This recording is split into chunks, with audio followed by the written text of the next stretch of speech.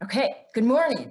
My name is Nancy Lindborg. I'm the president and CEO of the U.S. Institute of Peace. Thank you for joining us for a critical discussion today on the continued threat of ISIS and the role that disengagement and reconciliation need to play in its lasting defeat. As many of you know, the US-led coalition to defeat ISIS, along with the Syrian Defense Forces, regained all the territory that was occupied by ISIS in Iraq and Syria in March of last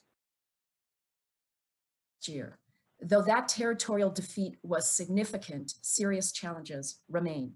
Thousands of foreign fighters from more than 120 countries traveled to Iraq and Syria to join ISIS in their brutal reign of terror.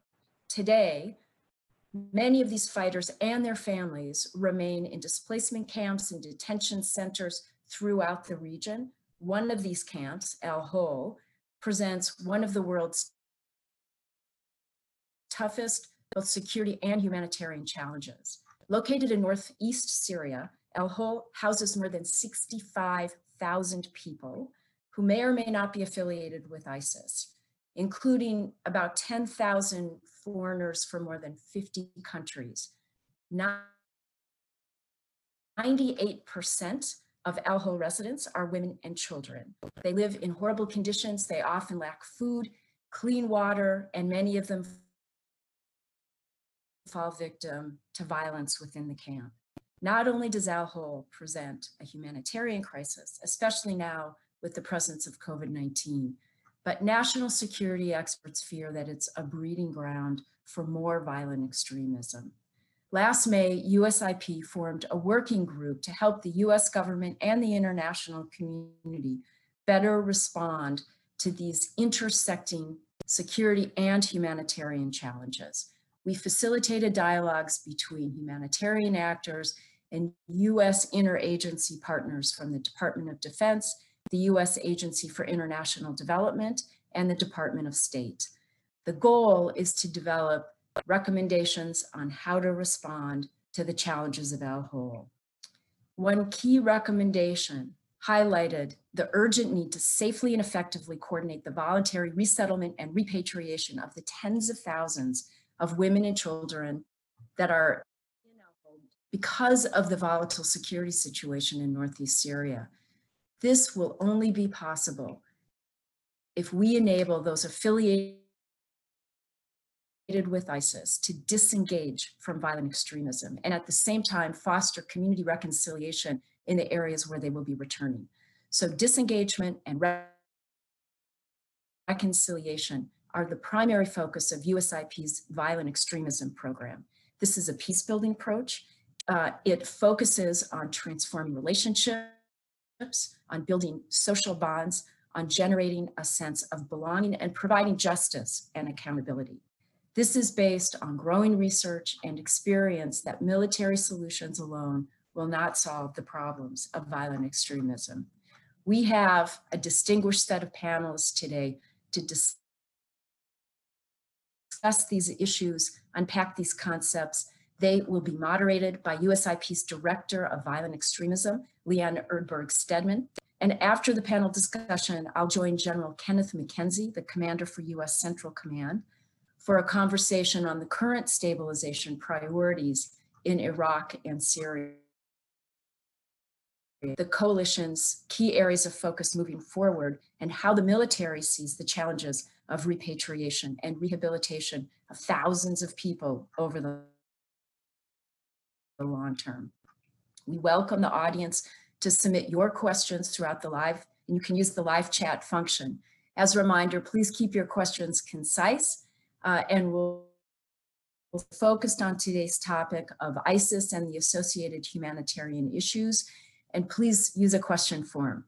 We hope to get to everybody's question, but we'll do the best we can. And in the meantime, please engage with us on Twitter with the hashtag reintegratingextremists. Let me now turn it over to Leanne to introduce our panelists and start the discussion. Thank you for joining us this morning. Leanne. Thank you so much, Nancy, and thanks for your amazing tenure at USIP. We're so grateful for your leadership, and I know I join many of my colleagues and our friends of USIP who are going to miss you dearly as you depart the Institute this month. To begin, I'm going to share the rules of the road for the first part of our panel discussion. I'm going to introduce our esteemed panelists. Then I'm going to give about 5 minutes of framing remarks on the topic as USIP has been researching it. And then I'm going to jump into a moderated discussion with the panelists. After around 30 minutes or so of us asking questions and discussing amongst one another, we're going to turn to audience submitted questions around 10:40 or so. As Nancy said, you can submit those questions on the chat function.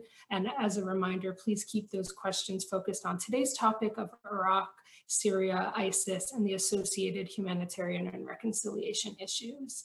It is my pleasure today to introduce incredible and esteemed panelists. First, we have Ambassador Bill Roebuck, who's the Deputy Special Envoy to the Global Coalition to Defeat ISIS and a Senior Advisor to the Special Representative for Syria Engagement.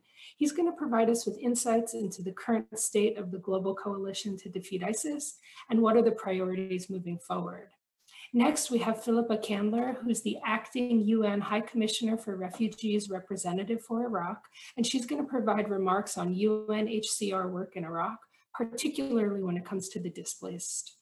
Next, we have Major General Alexis Grinkowicz, who's the Director of Operations at US Central Command, and he's going to provide an overview of current USCENTCOM operations, strategic objectives, and how they relate to today's topic.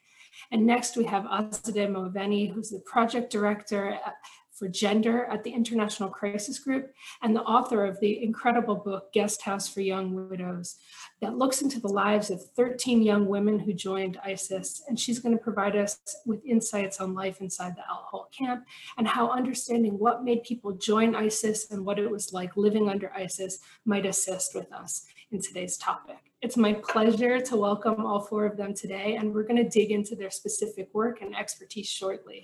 But first, as I promised, a few framing remarks as USIP sees violent extremist disengagement and reconciliation, or what we're calling VADER. We're committed to proving here at USIP it's practical and it takes action. But as Nancy laid out for us, this is not going to be straightforward. While many should and will face trial and incarceration, the criminal justice sector is not going to solve this challenge on its own. And in places like Al-Hol, where there are undeniable perpetrators of violence and we see them continue to try and enforce the caliphate's austere violent norms upon others, those are not the only residents there. There are those visible adherents, but there's also those who were bystanders. There are the repentant, and there's also victims of ISIS atrocities.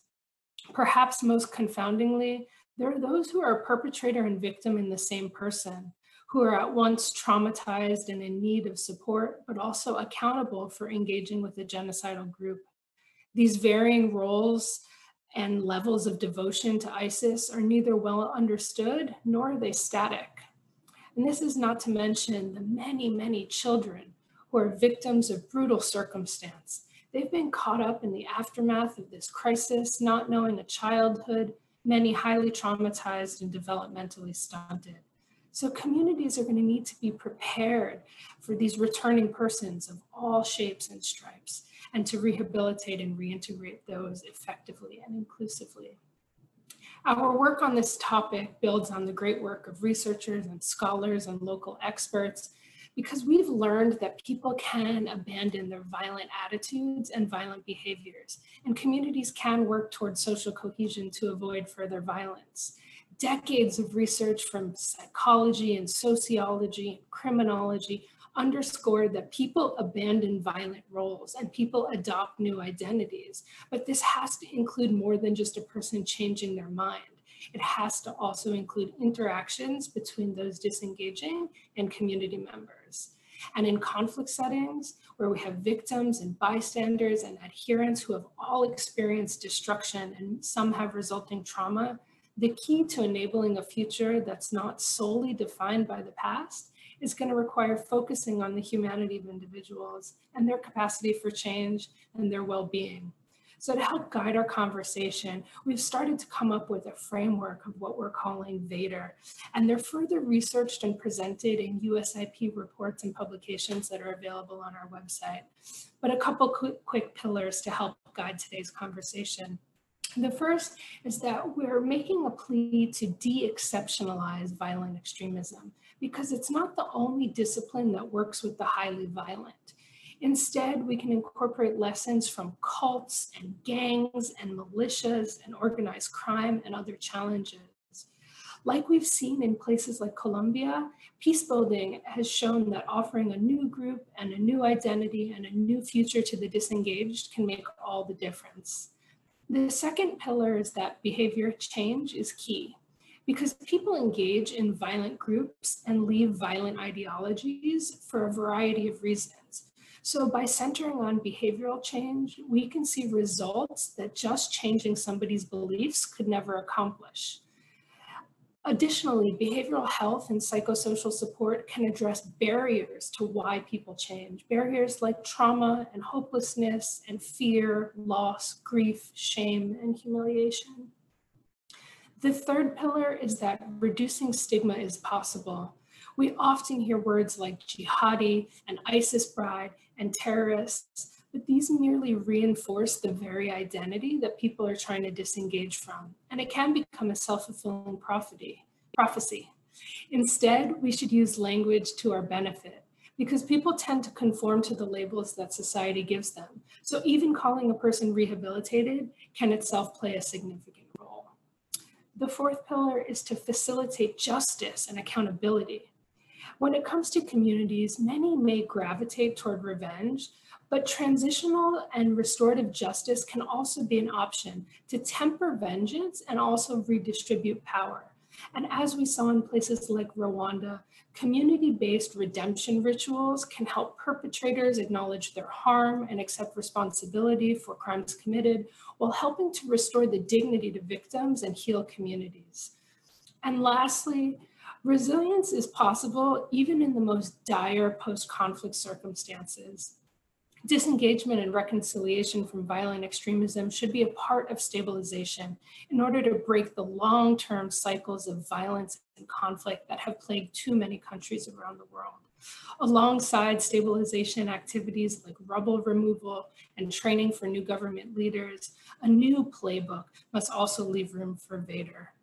We're working hard to put these principles into practice in the countries and places that have the greatest needs. This is all part of a peace-building approach that flips the script. Rather than focusing on risk alone, we consider what resilience factors exist in individuals and in communities, and what can be strengthened to prevent the resurgence of violence and enable lasting peace. We hope that today this conversation will help forge pathways ahead for our efforts and for the many efforts that are ongoing throughout the international community. And we're looking forward to the unique vantage points and expertise of our esteemed panelists. So with that, I'd like to first turn to Ambassador Roebuck and say, can you tell us a little bit more about your assessment of the current state of the Defeat ISIS campaign? What are your primary objectives today? And what are some of the principal setbacks as you see them to continued success? Thank you, Leanne. And thank you for the opportunity to address this distinguished panel. I'm very grateful to USIP for putting this together. It should be an interesting discussion. Let me start with the Global Coalition. I think that's the place to start as we talk about the state of ISIS. The Global Coalition is made up of 82 members and organizations, mostly states, but a few organizations like the EU, NATO, and Interpol are also members. The coalition has been incredibly important in the fight against ISIS. It has been a fluid diplomatic instrument that has allowed the international community to use, I would call it, coercive economic and diplomatic pressure, and also to coordinate with the military forces in the military fight against ISIS. The coalition is united. The members strongly believe in what they're doing. and believe that the threat against ISIS remains and that they need to be involved in the ongoing campaign against ISIS. In terms of the military campaign, as Nancy said, the military part of it is largely over. ISIS no longer holds territory. Their leadership has been decimated and scattered. In Syria, for example, in northeastern Syria, they don't have safe haven largely. They're under significant CT pressure from our partner force, the Syrian Democratic Forces. In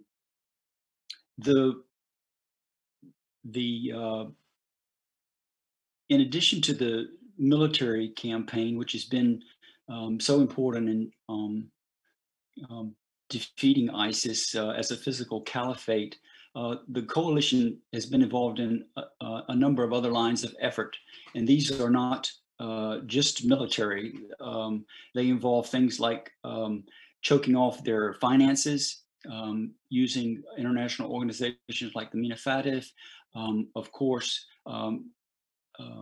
our Treasury Department, but also counterpart ministries of finance and economy that cooperate with us on this choking off the flow of finances, and it's been largely successful.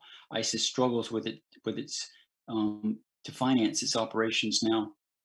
A similar line of effort is involved with choking off foreign fighters. At the front end, this involved choking fighters trying to flow into Syria and Iraq, and now it's involved in trying to prevent them from leaving and going to safe havens in other parts of the world. The coalition is also involved in countering the violent narrative or the messaging of Iraq. We have messaging centers in a number of capitals that cooperate in trying to counter ISIS's message on social media and on other media. Excuse me. And the last line of effort that the coalition is involved in is mounting stabilization assistance to the communities that have returned or been liberated from ISIS. So it's a big agenda, but it's been remarkably successful. It's been, I think, in recent history, it's been one of the most successful international ventures that you could look at because of the level of cooperation and the complexity of the task that was involved. Regarding the task, let me just say a word about how we assess ISIS and the threat that it poses. ISIS remains a significant threat, and that's why the military presence is still there, and that's why the coalition remains engaged to prevent ISIS from resurging. Our assessment is that it is a threat, but it isn't an increasing threat. It has some capabilities, but far weaker than what it used to have. It's not able to the significant degree, it's not able to mount sophisticated attacks or operations, or to tactically coordinate. Most of what you see it launching is against targets of opportunity, assassination of individuals who cooperate, for example, with the our partner force, the Syrian Democratic Forces, either on security or on local government. I might talk for a minute about a couple of other primary objectives that the Global Coalition is involved in. Of course, we cooperate with local partner forces. This is how we executed the fight against ISIS on the military side, and we continue to cooperate closely with the Iraqis on the Iraqi security forces and with Syrian Democratic Forces in northeastern Syria. Recently, the SDF completed several CT operations, for example, in Deir ez-Zor province, and this was done in cooperation with coalition forces. We train and equip them, we advise and assist them, and I'm sure General Grinkowicz will get involved in some of that in his remarks. We continue to provide stabilization assistance, as I mentioned, to communities that have been liberated from ISIS. This involves help in getting these communities restored in terms of their essential services so that people can go back to their homes, get back to work. So it involves things like providing running water, getting clean drinking water to communities, repairing agricultural irrigation canals, refurbishing schools, hospitals, activities like this. The United States has been heavily involved in funding this, but since 2018, coalition partners have also funded it in the tune of several $100 million, both in 18 and 19, which funded a lot of stabilization programs, but also funded a lot of US stabilization programs in northeastern Syria, for example. So it was a good example of burden sharing in the operations. The other primary objective that I wanted to mention was helping what I call the SDF secure the legacy populations, the post-Baghouz populations, the fighters who have been put in prisons, makeshift prisons, largely former schoolhouses, former local industrial compounds that have been abandoned. So these are really jerry-rigged prison facilities. We're working with the SDF to strengthen the physical security of these prisons, to help them expand detention facilities for juveniles, for women, and also just in general help them with the expansion to ease overcrowding, which is one of the triggers for violence. On the other side, we're also helping with the women and children population. They were also taken from the battlefield in Baghouz, and they've been, as Nancy mentioned, put into the IDP camp at Baghouz. At Al-Hol. Our focus there is different. It's to provide humanitarian assistance for a very vulnerable population, food, shelter, medical care. But it's also, there's a second tier to it that's very important, which is to do some of the tasks that will begin to allow for disengagement and reintegration, the very first steps. And these are things like vocational training, education for children, recreational activities, and psychosocial support, which is also very important. I wanted to mention just a couple of challenges, I think, that you asked about. A couple of things come to mind. Of course, the primary challenge and the thing that keeps us there is the challenge from ISIS. And I've developed that a little bit already. What I would also talk about in the Northeast is the economic crisis that they face. They've been hit very hard by the devaluation of the Syrian pound, the Syrian Democratic Forces and their affiliated civilian institutions, the drop in oil prices. So they're having trouble paying their salaries. They're having people who are ordinary people are having trouble buying the basic goods that they need to survive. The other setback that I'd mentioned, a challenge, is really what they faced with the COVID-19 pandemic. And I can talk about that a little bit if you want to, but it's been a significant challenge and is likely to increase going forward. I'll stop there and see if you have questions. Thanks so much, Ambassador. Thanks for laying out so many of the different lines of effort and some of those primary objectives. And we'll circle back to you on some of those challenges you just laid out at the end. I'd like to next ask Philippa, when it comes to the displaced in Iraq, what are some of the key priorities and pressing concerns that are first and foremost in your mind today? Thank you very much. And it's a pleasure to be a member of this panel this morning, or this afternoon in my case. Perhaps to start off with a brief comment from the perspective of UNHCR when we're talking about the displaced populations. We are, of course, focusing very much our interventions and our activities on civilian displaced populations. So people who have either fled ISIS or who have fled areas of conflict where they were previously living and who are now living either in IDP camps within Iraq or a large number of them also living in urban settings.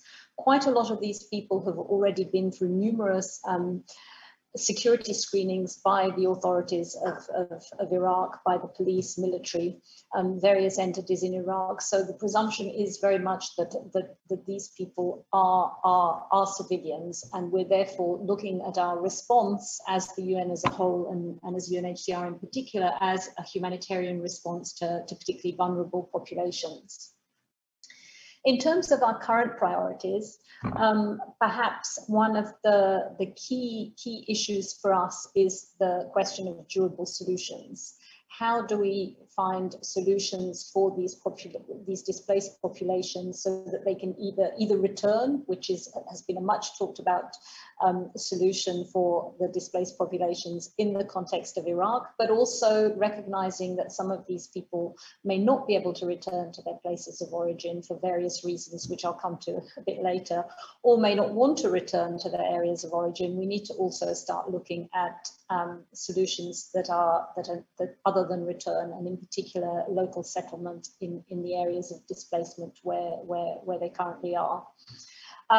It's been very difficult up until recently to engage in this discussion with the government, in particular when we're not talking about return. Return is something that is voluntary return that has been on the cards for a while, but these other solutions have been much more difficult to engage in discussions on. But with the current new government, about recognizing that it is only an interim government, but nevertheless, there is a lot of willingness and understanding that we are going to need to expand the discussion and the search for durable solutions for the IDPs beyond issues of just return. And of course, all this discussion involves a lot of complex and difficult issues, including the issues of social cohesion and reintegration of populations that may be perceived to be affiliated to ISIS, so that they may not necessarily be welcomed in the areas that they are either living in displacement if they were to stay there more permanently, or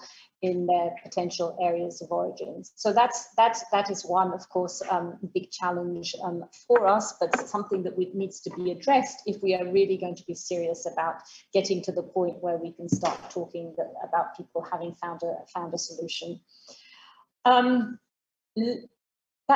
Certainly part of our durable solutions approach from the UNHCR perspective is very much to focus and prioritize protection interventions as a basis for achieving durable solutions. So here I'm talking primarily about lack of civil documentation. Many of the displaced do not have access to civil documentation.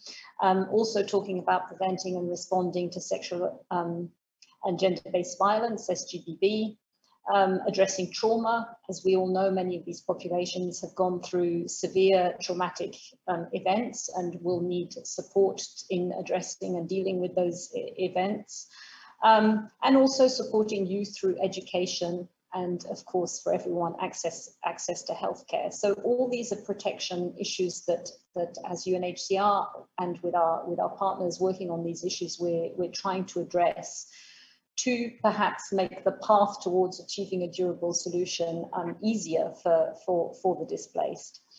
Our primary focus as well is on supporting the restitution or the giving of civil documentation to these displaced populations. And we work with the government of Iraq, in particular the Ministry of the Interior, very closely in order to ensure and support them in delivering civil documentation to the IDPs, including through mobile missions to IDP camps, where people can be registered and then receive the documentation they need. And for us, it's key because it ensures that people have freedom of movement if they're documented. It facilitates them going through security screenings that may be required if they want to go back to their places of origin. And of course, it provides access to a whole range of both basic services like health and education, but also programs that have been set up to compensate people for properties or houses that they've lost, or indeed even family members that they've lost. So a whole range of compensation schemes require them to have documentation. So that's very much our area of focus for the time being, but not the only one, because as this has already been said, key and very much also linked to the durable solution debate is the reconstruction of infrastructure. So working with other partners to ensure that if people are going back to areas that have been very much destroyed by conflict, they have access to basic services there, water, and in particular shelter. We're often hearing that one of the key obstacles to return is the lack of shelter. Perhaps just to mention a very current example at the moment, in the last couple of months, we've seen over 11,500 Yazidi returnees from the Dohuka area in particular into Sinjar. And many of them are going back to a difficult situation and have needs for quite a lot of infrastructure rebuilding, in addition to a number of other needs like the documentation one, which I've just mentioned.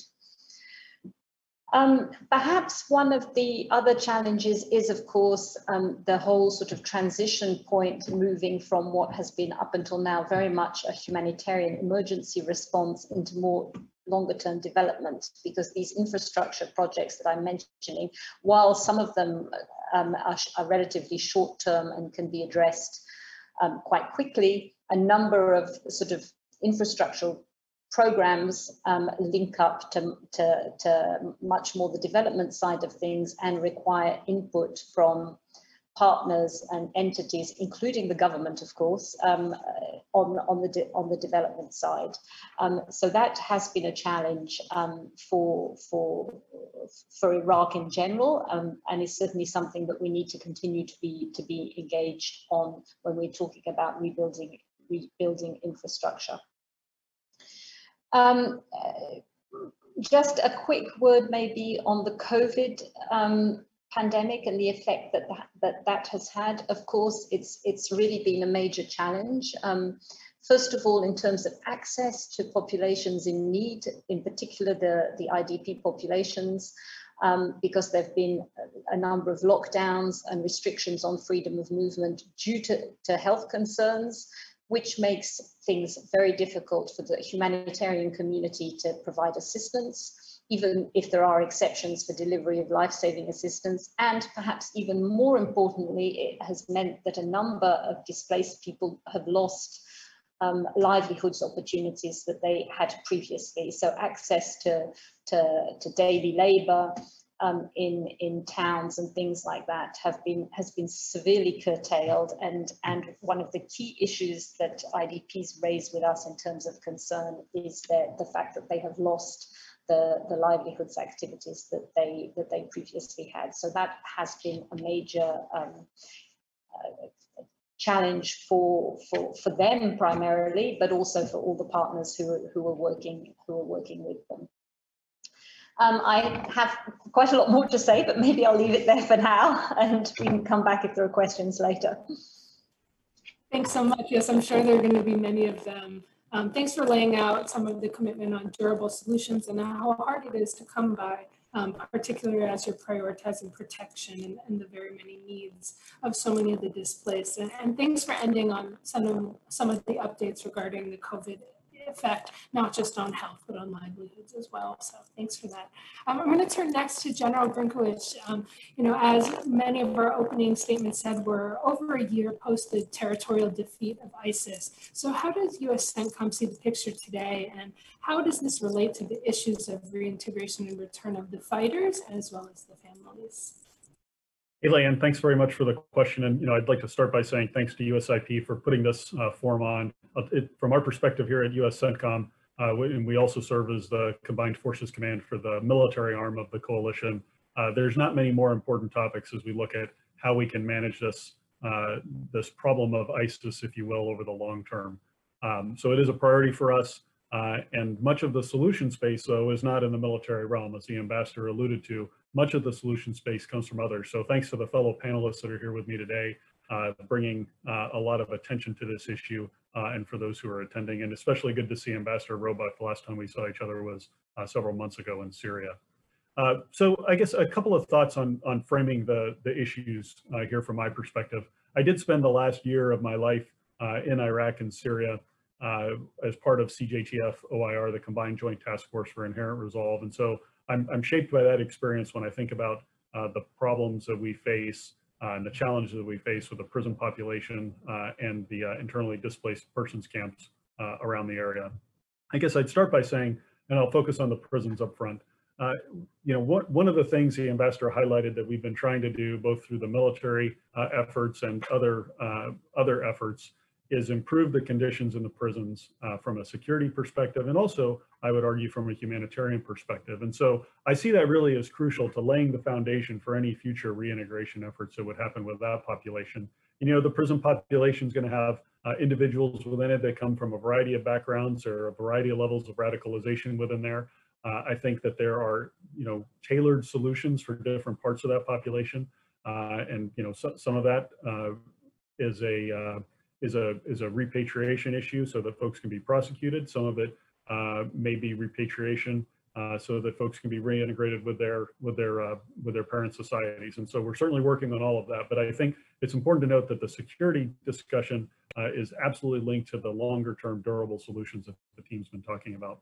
In the internally displaced persons camp, I'd just like to highlight one point on that. It's a really complex problem, and it's not just because there are bona fide humanitarian needs in those camps, but we do have a fair amount of evidence that some of the individuals in that camp, especially at Al-Hol, are not just family members associated with ISIS proper, but some of them are probably ISIS fighters who just happen to be female in some cases, and therefore weren't put into the male prison populations. And it's important to note that because, again, as we look at what that bell curve of attitudes looks like within Al-Hol, again, we're going to need tailored solutions for each part of that bell curve. So some of that is security and humanitarian conditions in the camp. Some of it is figuring out how to reintegrate back with the populations that individuals came from. And as a couple of other folks have mentioned, sometimes that just may not be possible. I'll just close with one final point, and that is to go back to the ambassador's point on messaging and countering the global message of ISIS. So, from the military dimension, and especially from where I sit here at USCENTCOM, we're focused on the security situation on the ground to allow some of these other efforts to happen in terms of stabilization and longer term durable solutions. And that's really what the military can do. The challenge with that is if we maintain too much of a geographical focus, we forget that the long reach of ISIS ideology globally can reach out and touch folks who were previously radicalized and pull them back into the ISIS fold. And so it really does require a global approach from all of us to counter that message. And we do have a number of initiatives that we work within the global coalition to that end. We certainly work within the United States government with the State Department's Global Engagement Center. But it's something that we can't afford to overlook. It's not just the situation on the ground, but it's in that broader information environment that we need to address. Thanks very much. Thanks so much, General, for framing the issues, and particularly your points on the variety of different populations that exist within the prisons, that exist within the IDP camps, and the global connectivity of those who are adhering to ISIS. With that, so I'd like to now turn to Azadeh and ask a little bit of an opening question on, in your book, Guest House for Young Widows, you describe the way in which many young women left for ISIS and how some different policies help push women towards some of those fateful choices. Given what you know and what you've discovered, what do you recommend today, particularly when it comes to some of the reintegration challenges?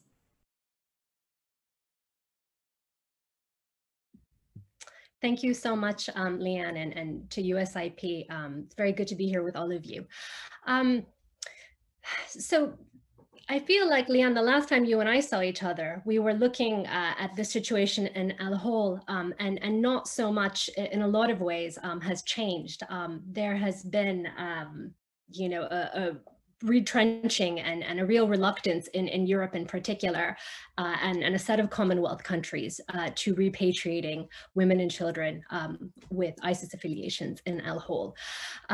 This is something I was very glad to hear the general, Major General talk about separate facilities and strengthening facilities for women, as well as male detention centers, because this is something that we've known has been desperately needed.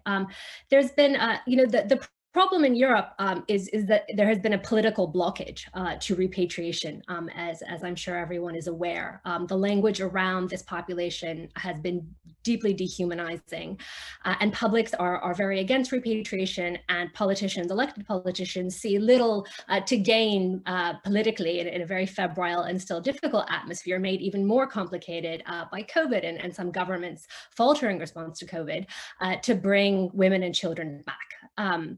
Security officials who are very much against this have been publicly on the record, just don't have influence on this policy. You know, they do make the case that it's more dangerous to leave women, many of whom are indeed ISIS fighters or militants, in a camp that's so porous where they could easily manage to traffic themselves out, or to, you know, hire a smuggler to get them out.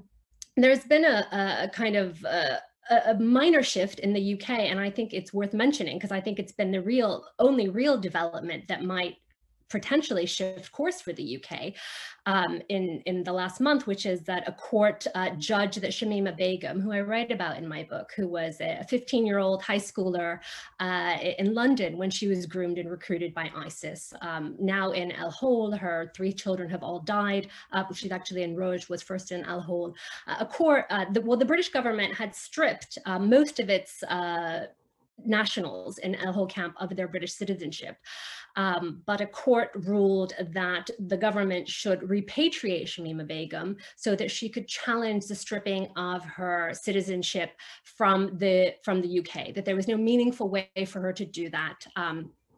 From these camps in Northeast Syria, and said very clearly, and I think this is, you know, why this ruling might have legs, that the security risks could be managed through law enforcement measures here in the UK. So this is something that I think might make a dent. I mean, this is very much something that is ruled by politicians' reluctance to, you know, provoke public ire at these kind of repatriations. The number of Europeans we know in Al Hol are actually quite small, even within the foreigner population, of course, within the larger population of Al Hol and the whole network of camps. But they have an oversized impact on the perception of Al Hol and repatriation of returnees in Europe. They have an oversized impact on ISIS's ability to deploy the camps, the humiliation of the camps, the subjugation of these women and children in these horrible circumstances as part of its narrative and its rhetoric.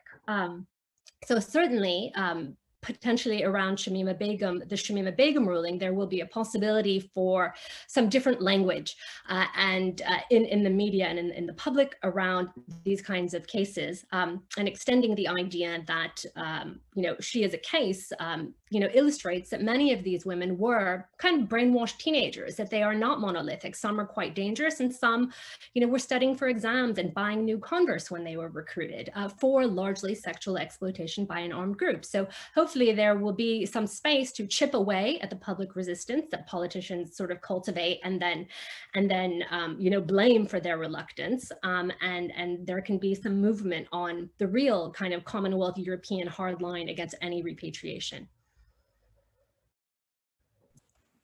Thanks, Azadeh, and thanks for bringing us, you know, into the most current of developments as we see how countries are looking, even many countries that are all members of the coalition are all still looking at this at each individual case-by-case basis. And so it might be interesting to see if in fact Shamima Begum's case may have some outsized impacts. I realize that we already are 15 minutes before the top of the 11 o'clock hour. So I'm going to shift a little bit into some of the questions that we've received from the audience, but I'm going to ask them to all panelists. I think some of them probably have about 2 of you that would be relevant for each question. And so I'm not going to direct it exactly to you, but please feel free to chime in. And so the first question that we have from the audience is, do you see a need, or are there any plans for accountability or criminal prosecution at the international level for international crimes that are committed by ISIS members?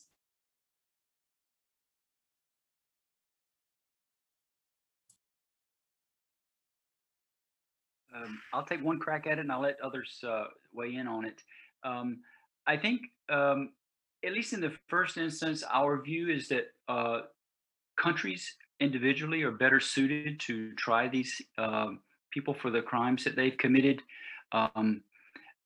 There's a sense that if you go the route of tribunals, that the judicial process will be lengthy.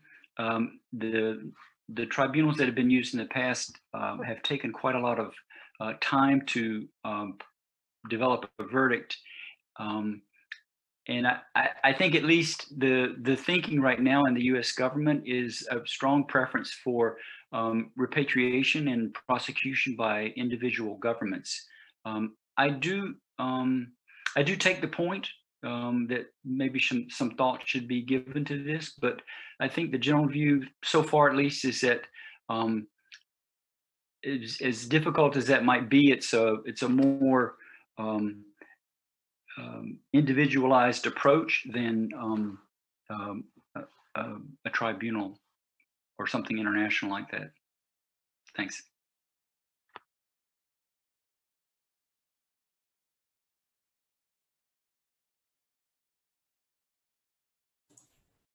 Well, great. That was a really great answer. Azadeh, I see you want to jump in on that too?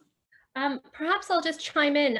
I definitely agree with Ambassador Roebuck. I mean, there seems to be little political appetite, especially in Europe, for an international tribunal in the northeast of Syria.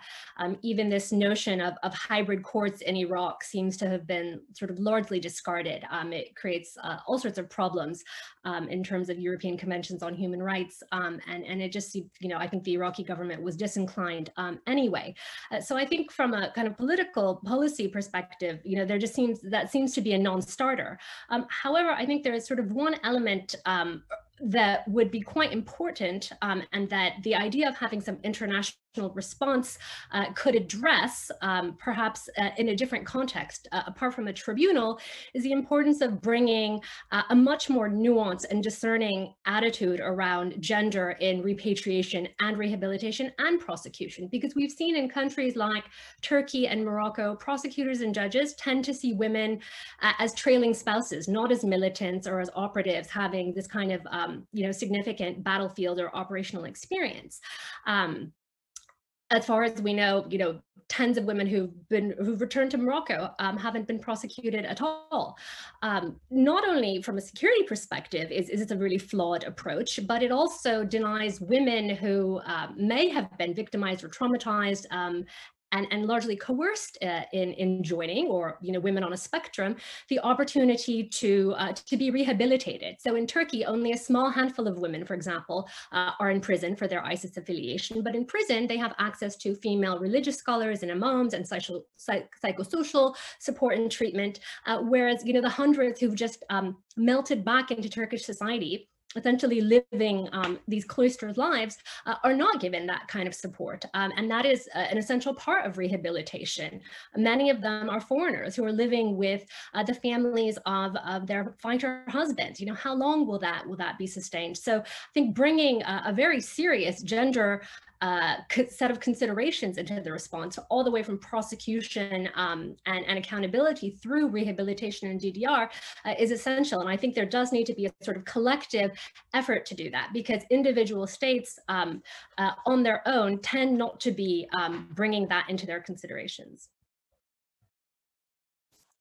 I think that's a really important point, and how to think of a little bit more consistency and systematization across what are definitely going to be experiments and learning in process that many countries are dealing with at different points in the entire spectrum. So I'm going to turn to another question from the audience. And this one, Philippa may have some comments on as well. What do you see as some of the paths for children that may have been born to people of multiple nationalities and may now essentially be stateless, particularly those who may have lost their parents?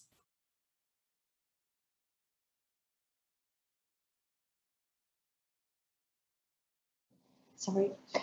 Actually, yes, and I wanted to come in after Azadeh spoke as well on the need for a gender specific approach when talking about reconciliation and disengagement of the women in our whole, but also we need to, of course, come at addressing the issues of the population in our whole, many of whom we all know are Iraqis, and particularly pay attention to the children.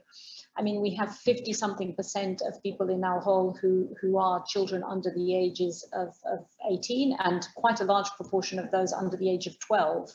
And it would be very important when we start talking about solutions to look at the needs of those children and to avoid a situation where, first of all, we have children in detention or incarceration for long periods of time.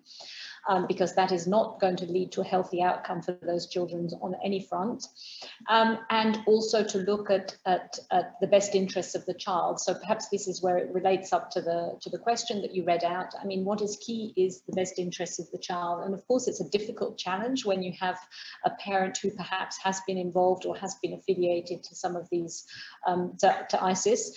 But nevertheless, from a human rights perspective, it's very key to focus on the best interests of that child, and of course to take a differentiated approach, because it will depend on the situation of that particular family, the activities that they may or may not have been involved in, and to look at education as well for those children, both at the moment while they are still in our hold, but certainly, and now I'm talking more about the Iraqi population, but certainly if and when they come back to Iraq, there needs to be a plan that would include making sure that those children have access to education and are able to integrate into the existing education systems with other children and are not stigmatized for their parents' background, let's say.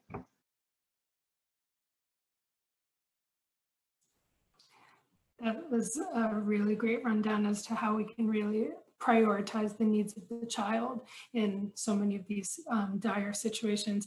Any other comments before I move to the next question? Okay, great.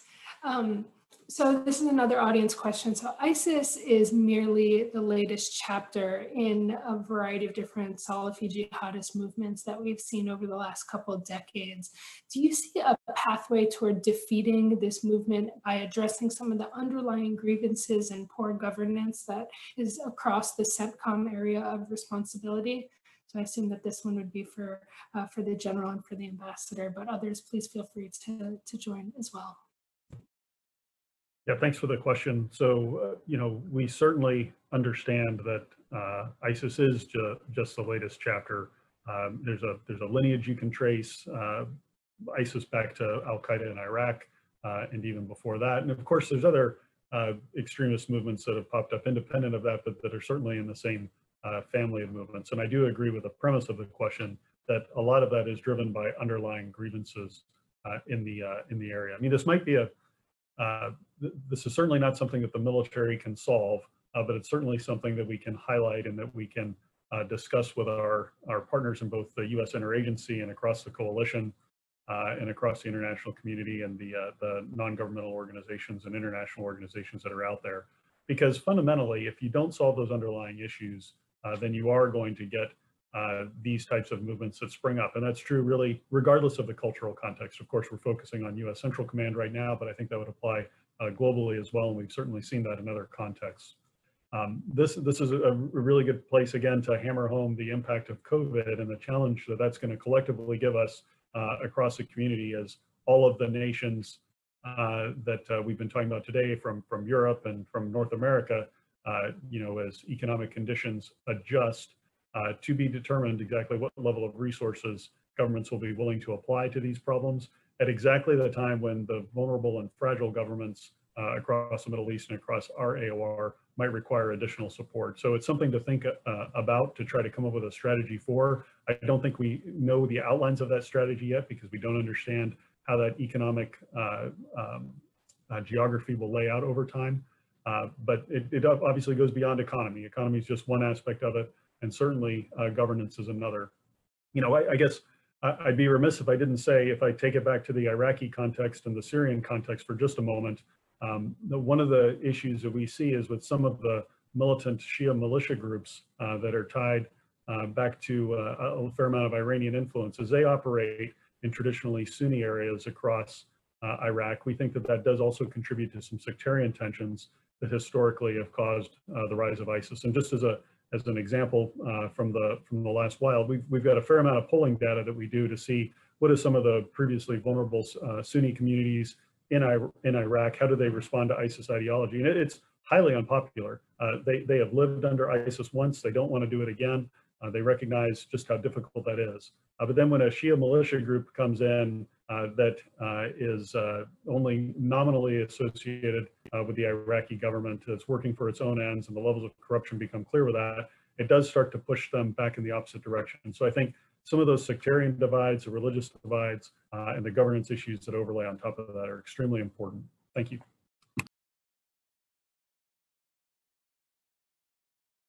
Leanne, just a short addendum to that. I agree with everything the general said. I thought that was a great response to that question. Just one point on the need for governments, for the coalition and others who are involved in this problem set to address some of the underlying grievances in order to get to a point where we solve this problem of consecutive chapters of jihadi extremist. I think it is true as an intellectual proposition. I just don't know if the U.S. government or others are well positioned right now to do that.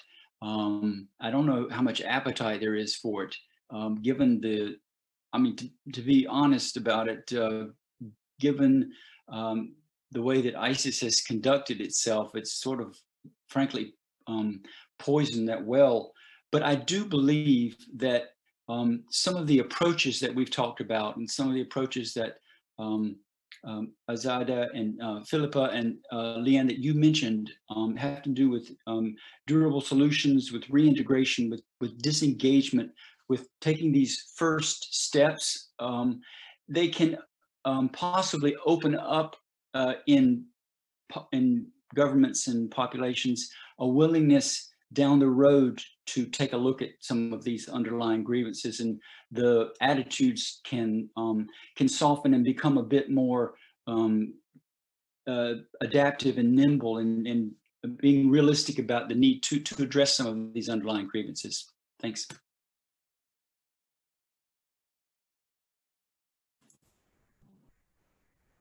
Philippa, Azada, anything to add?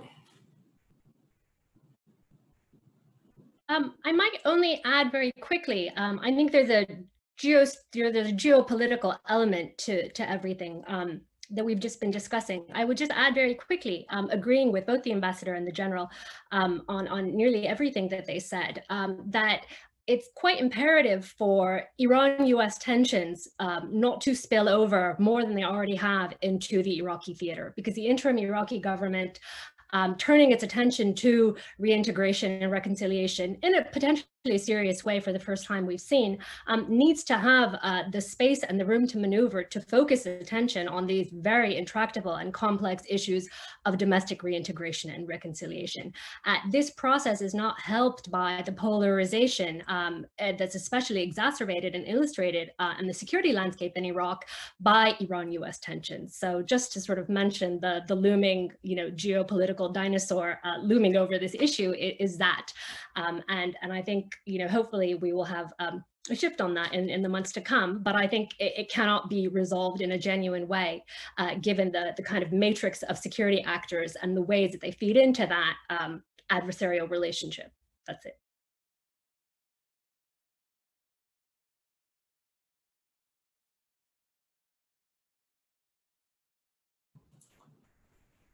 Well, it seems that we are at the top of the hour, and I just wanted to thank everyone for a really engaging and informative panel. I feel like we covered in just about 50 minutes or so a huge amount of ground on an incredibly complex issue that we could definitely be talking about for hour after hour after hour and still not have untied all of the different knots that are part of this problem. But with that, I'm really excited to transition to the next part of this discussion, which I hope through a one-on-one keynote chat is going to expose even more some of the issues that we put on the table today. It's been my pleasure to moderate this, and please thank you so much, panelists, for your excellent remarks, your candor, your explanations, and thanks for being part of it with us today. Great, thank you, Leanne, and let me add my thanks to the panelists. It's really terrific to have that military, diplomatic, humanitarian development view all together to address what is, without question, a very complicated, very difficult issue. So thank you to all of our panelists. Thank you also for all the work that you do, and you have perfectly set the stage for our next discussion with General Kenneth McKenzie, who has now joined us. We're delighted to have you with us this morning, sir, for this conversation. General McKenzie has been the commander for the U.S. Central Command since March of 2019. This means he's responsible for the U.S. military operations throughout the Middle East and South Asia. And throughout his impressive 40-year career as a Marine, General McKenzie has served in Afghanistan, in Iraq, for the Joint Chief of Staff, as well as in dozens of other positions in the Marines and the U.S. military. General McKenzie has been seized with this challenge of what enduring defeat of ISIS really looks like since assuming command last year. So it's my pleasure to welcome him here today. We will dive into a discussion and some questions, including questions from the audience. But first, General, welcome. Thank you for joining us, and let me turn things over to you for some welcoming comments. Hey, Nancy, thanks a lot. First of all, I'm delighted to be part of this session this morning. I got to hear a little bit of the last session, which I thought was very good. But this is very important to me. I tell people all the time, one of the very highest priorities I have at Central Command is dealing with displaced persons and refugees. I think it's a unfortunate byproduct of the conflict in the region. But I think unless we have a way to solve that problem, we're setting a strategic barrier for ourselves 10 or 15 years down the road as these children grow older, as they're radicalized. So I am absolutely focused on this problem. And as you know, it is an indirect, we can help indirectly. We'll do everything we can to help indirectly. But I thought it was important enough for me to actually volunteer and very aggressively pursue this opportunity to talk this morning. Nancy, what I'd like to do, if I could, is just give a couple of opening comments to sort of set the stage. And while I'm talking about the enduring defeat of ISIS, we should all recognize that the enduring defeat of ISIS has got to incorporate, fundamental to that, it's got to incorporate a way forward for the displaced persons and all the other people that are at risk across the theater. If not, we're actually never going to really defeat ISIS, and the problem is going to come back. So we just need to realize that. We have to operate in many dimensions and think not only in the military dimension, but outside the military dimension as well. So I feel that very strongly. But what I'll do is just set a little bit of the history here. So the coalition campaign began in 2014. We started with airstrikes. Effort expanded to advisory forces on the ground, backed with additional air and ground fires, sustainment, and intelligence support. In Iraq, ISIS pushed the Iraqi security forces to the very limits of their capabilities. Our advisory efforts with the Iraqi Army and the Counterterrorism Service, or the CTS as we know it, rebuilt their tactical capacity and began a systematic clearance of ISIS-held terrain, including their largest stronghold in Mosul. Iraq declared victory over ISIS in December 2017. But in fact, efforts against ISIS continue to this day across Iraq, and I'll come back to that here in a little bit. The complex operating environment of Syria proved a much harder challenge. The presence of Russian and Iranian forces, large numbers of displaced persons from the civil war, and an unorganized but increasingly desperate ISIS resistance were all obstacles to developing a coordinated campaign against the heart of the physical caliphate. Our largest partner, the Syrian Democratic Forces, under the leadership of General Mazloum, spearheaded the push down the Euphrates River Valley that broke the back of ISIS power, including the capture of their capital of Raqqa in October 2017. The 5-year existence of the caliphate ended with the fall of Baghouz in March 2019, and one of General Joe Votel's last actions as the CENTCOM commander. While pockets of determined fighters remain in both countries, local security forces have prevented ISIS from reorganizing into a viable threat, and certainly they don't have the ability to hold ground. U.S. and coalition forces continue to advise our security partners. Where authorized, CENTCOM also supports U.S. government stability and humanitarian efforts. So looking ahead a little bit, moving forward from the territorial defeat of ISIS, the campaign for the enduring defeat hinges really on 3 conditions. First, we need sufficient security capacity at the local and state level to prevent ISIS remnants from posing a threat to stabilization efforts and governance. Again, where authorized, CENTCOM and coalition forces will support the development of operational and institutional capacity to sustain these hard-won partner gains at the tactical level. Second, with security assured, national and international stabilization efforts can focus on meeting the basic needs of the population and repairing the devastation of years of conflict. This will set conditions for the third and enduring phase, a return to the norm of institutional governance by sovereign states. This would be the conditions that would allow displaced persons to safely return and generationally impacting reforms to be put in place to prevent the resurgence of radical ideology. A little bit more about ISIS. We believe they continue to aspire to regain control of physical terrain. Without sustained pressure, they have the potential to do so in a relatively short period of time. Local security forces are the key to preventing a resurgence of ISIS in Iraq and Syria. The underlying conditions that allowed for the rise of ISIS remain, and they've been compounded by the physical destruction required to dismantle the caliphate. The amount of time and resources necessary to address these conditions is significant. COVID impacts are going to further complicate really all other aspects of stabilization. The malign influence of Iran in both Iraq and Syria is an impediment to the enduring defeat of ISIS. Iranian support to their armed proxies in Iraq increases the risk to coalition forces, and it impacts our ability to support development of the ISF and to focus on the reason we're there, which is operations against ISIS. Support to the Syrian regime and regional terrorist organization prolongs the conflict, prevents the return of displaced persons and refugees, and drives intervention from other regional actors.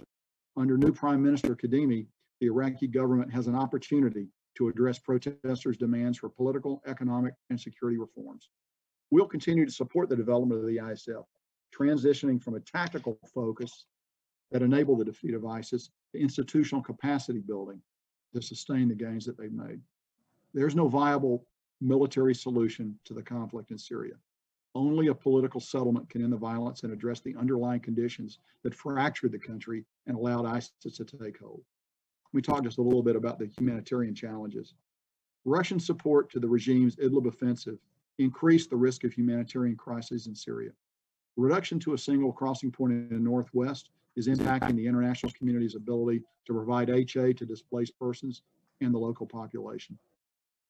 Safety concerns on the part of the population, very few are able to return safely to their home communities, facing either personal risks, widespread destruction, and nothing to return to, or both. Perception of safety is a far more acute problem than physical safety. The story of the vanished 104 persists. Refugees from Raqqa who, after regime engagement, were not heard from again. Syrian regime control of areas surrounding the Antaf garrison complicates the return of the population of Raqqa. Both displaced persons and security partners that supported the fight against ISIS have faced forced conscription into the Syrian armed forces and even violent reprisals from the regime itself. The United States government is working closely with the government of Iraq to return Iraqis currently in Syria in a manner that is both safe and secure. We support the Department of State's leadership role within the U.S. government. The international community needs to support repatriation efforts, or coalition de-ISIS efforts may be for naught. That's the best way to solve that particular problem. The United States government supports the informed, the safe, the voluntary, and the dignified movement of internally displaced persons within Syria. And we strongly urge all parties to work with the UN to adhere to the UN guiding principles on internal displacement. We continue to push repatriation as the priority for all the foreign persons in both camps and prisons, while allowing for civilian leadership in northeast Syria to repatriate Syrians. Look, I would like to finish with just one other thing. I want to come back to how this ends, because that's the title of what I was talking about. And I'm actually going to pick a phrase from one of my favorite poets, T.S. Eliot. And I'm going to say, this is the way the world ends, not with a bang, but with a whimper. And that's the way this campaign is going to end. There's not going to be a significant victory celebration. There's not going to be a clear-cut military victory. The future, particularly in Syria, is not going to be bloodless, or in Iraq either. But it can be, we can look to a future where security forces, local security forces, answerable to local elected leadership or appointed leadership, are going to be able to handle it without extensive outside help. That's what we need to aim for, but we need to recognize it's never going to be a perfect solution that we might like and have seen in other wars. One of the key things we've also got to do is prevent connective tissue from being, from coming from what was once the centerpiece of the caliphate to the rest of the globe, where they seek to export terror. Unfortunately, you know, that the cyber issues have made it all too easy for them to motivate people globally, and we've got to also fight in that domain as we go forward. So the future, we have a way forward. It's not going to be a clean-cut solution, but I believe it's a solution that can be enduring if we can all work together to that end. Having said that, Nancy, I'm ready to stop and answer your questions. Thank you so much. Wonderful. Well, thank you for that very clear-eyed and comprehensive overview of an amazingly complex situation. And I want to just go back to, you laid out a lot of the critical issues. And since you took over the command, of course, there's been the defeat, the territorial defeat, but we've also seen a withdrawal of the troop levels, reduction of the US troop levels. We've seen the incursion of Turkish troops across the border. And of course, as you mentioned, we also have COVID. So I'm just wondering, how have you had to adjust your campaign and your activities as a result of all of these pretty significant changes over the last year and a half? Sure. So, Nancy, we actually remain completely focused in Syria on operations against ISIS. That's what we focus on. That's what we work with our partners for. Now, there are several things that go underneath that you're aware of. We reoriented last October into what we call now the Eastern Syria Security Area, which, if you were to think of Syria largely as a boundary that runs along the Euphrates River to about midway north, then cuts over to the east a little bit. That's where we are. That's where we work with our SDF partners. And so we also, as you know, have a supplementary task to aid them in their defense of the oil fields that are in Eastern Syria, which allows them ultimately, we hope, to be able to gain income from that, which they will then be able to use to help continue to prosecute the counter-ISIS effort. So that's really where our focus is there. Look, at the same time, we also need to recognize that Turkey has legitimate security interests. That's just a fact, and we need to realize that. We agree that the PKK has been a terrorist organization. It has attacked the Turks. We share a different view of the SDF and what they've been able to do for us, and we don't believe that they are one and the same. That's just a disagreement that we have with Turkey. We continue to work with them on that problem as it goes forward. But at the bottom of it all, the bottom line would be, we do recognize that Turkey has concerns about what flows over the border into metropolitan Turkey, if you will, from what goes on in Syria and other parts of the theater. So we need to recognize that. But we remain relentlessly focused on finishing ISIS off. At the same time, I don't think we're going to be in Syria forever. I don't know how long we're going to be in Syria. That's going to be a political decision, not a military decision. It's not going to be made by a uniformed officer. So we'll be ready to respond to that. And at some point, we do want to get smaller there. I just don't know when that's going to be.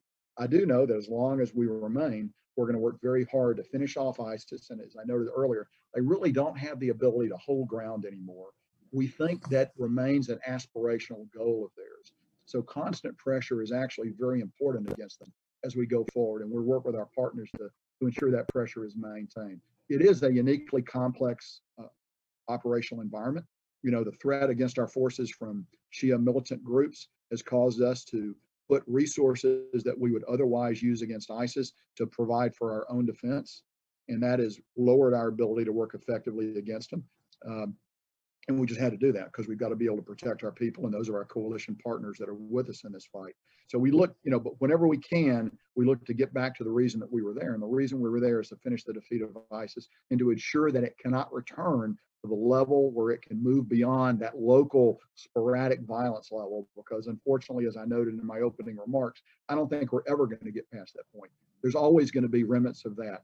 And unfortunately, west of the Euphrates River, in areas that we do not control, where the regime controls ground with their Russian patrons, the conditions are as bad or worse than those that spawned the original rise of ISIS. So I'm not encouraged by what's happening out in the West. I think that is very concerning, and we should all be very concerned about that. We have a vision for stabilization. It may be an imperfect vision, but we have a vision. I'm not sure that out in the West there's any vision at all beyond violence. Is there any coordination or common discussion with the Syrian or Russian forces or powers, given that there's probably a common goal of defeating ISIS in a more permanent way? Sure. So we deconflict with the Russians. We're carefully bounded on what we can do.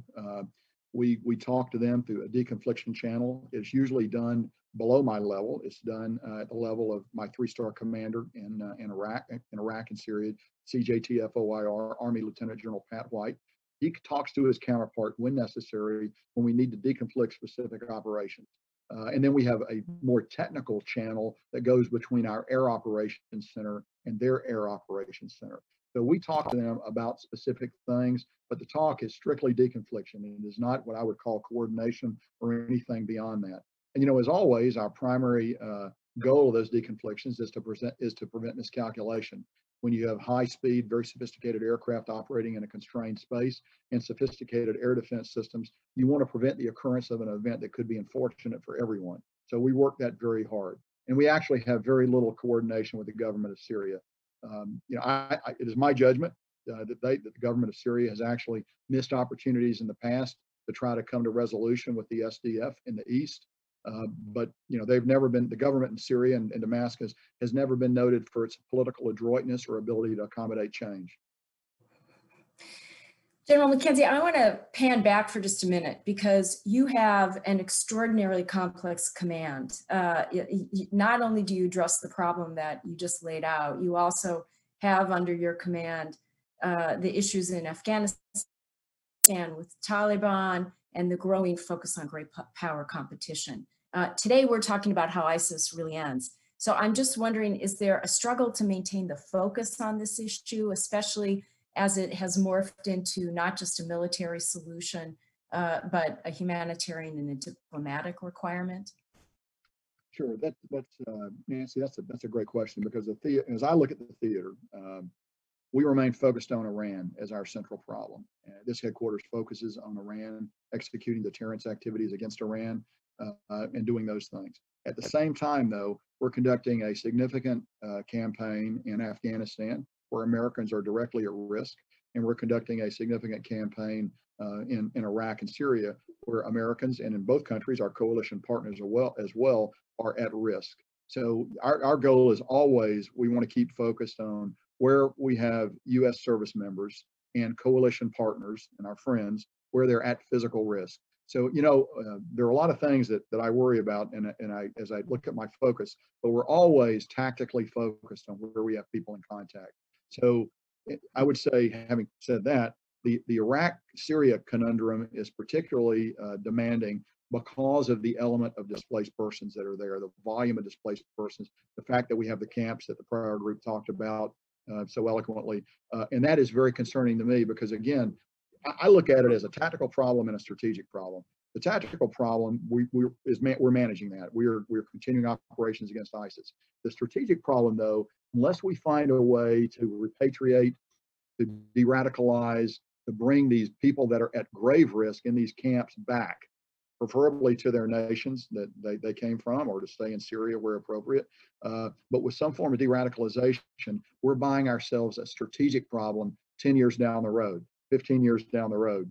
And we're going to do this all over again. And I would prefer to avoid that. And that is what I think makes the problem in particularly Syria so very complex, because you've got to deal really with two time scales. The time scale of now, the military time scale, which is measured in days, weeks, hours, as we conduct operations. And then the longer term time scale as, you know, young people grow up, and we're going to see them again unless we can find a way to turn them in a way that will make them productive members of society. So let's turn to the Al Hol camp. As you heard a little bit with the previous panelists, 65,000 residents of this camp, which is a small city. Vast majority are women and children.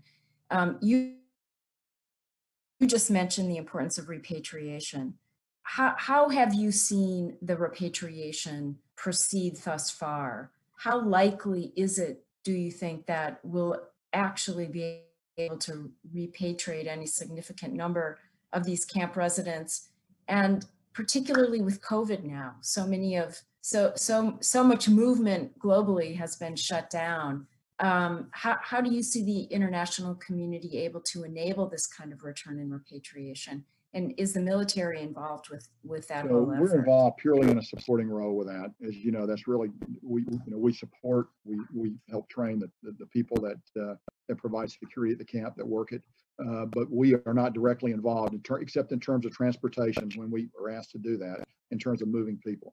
I would tell you that it's going very slow from my perspective. I think it needs to go faster. I don't have an answer besides repatriation. I mean, look, many people have been to the camp. I know a lot of people have talked about it. It's not a good place to live. Bad things are going to happen if you keep a lot of people there. Bad things are going to happen in terms of radicalization, and bad things are going to happen in terms of COVID, or even before COVID.